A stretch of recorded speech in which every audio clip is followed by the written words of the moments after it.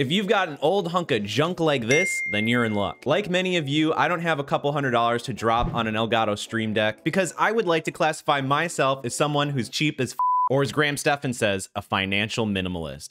And that's why I want to show you guys how I turned my crappy keyboard into something usable like an Elgato Stream Deck. So if that sounds good to you, make sure to drop a quick like on the video and let's jump into it. So I've opened up my streaming software. You can use OBS Studio, Streamlabs, Twitch Studio. It doesn't matter because we're going to be going into the settings and utilizing the hotkeys. But if you guys are wondering where I got this sweet overlay from with my starting soon screen, my just chatting live scene and all that good stuff, then we got to check out today's sponsor, Own.tv. Owned is honestly my favorite place to get anything for your stream design. They got hundreds of different overlays, alerts, panels, and all that good stuff. My favorite thing is definitely their stream design bestseller packages. So if we click on Synth Runner, you can see that this package literally comes with everything you're gonna need. It's got starting soon, pause, ending, offline, screen, banners, you got panels for your streams, animated alerts, webcam overlays, and the best thing about it is that they give you the direct files so you can use it with OBS Studio, Streamlabs, or Twitch Studio, or whatever streaming software you use. So if you guys want to spice up your stream, I'll leave a link in the description down below where you guys can get started. So to get started, we're gonna go to our settings. Then we'll go to our hotkeys tab. This is where all of the magic is going to happen. We have all of these different actions that can happen through our hotkeys. So if we wanted to start streaming and we wanted to make a hotkey for it, we could click in this area and then we could press a key on our keyboard. So for instance, let's do backslash or /. I'm actually not sure which one that is because I'm stupid. And then if we want to do a different one for stop streaming, we could, or if we want to toggle it, we could press the same exact one. So anytime we press this slash button, it'll start the stream. And if we press it again, then it'll end the stream. And if you wanted to use this, you'd hit apply and okay. But for this instance, we're going to do something more simple. You can also do the same thing with recording and replay buffer. Replay buffer is actually really cool. I use it all the time. Basically, I press a button on my keyboard and then it records the last like 10 seconds to 60 seconds or however long you want it. And then I can upload those short clips to YouTube Shorts or TikToks without having to scrub through hours of Twitch stream footage. And if you guys want to learn how to use the replay buffer, you can watch the video in the top right corner. But if we scroll down, the thing that I use the most are honestly switching to scenes. I have number pad minus. So anytime I press the number pad minus, it'll go to the just chatting scene. And you can do this with each of your scenes. So if we go to switch to scene, live scene, it'll be number pad asterisk. And then if we go to starting soon, we can make this one and I will do click here. And then I'm going to press number pad. So the number pad over here, and I'm going to click the plus button. And now we will click the apply button, hit OK. And so now I'll show you guys that we're not messing around. We're going to hit the minus button on the number pad right here. So I'll press minus, and then it's going to automatically switch to our just chatting scene. And then I'm going to press the number pad asterisk here. And then it's going to switch to our live scene. And then if I want to go back,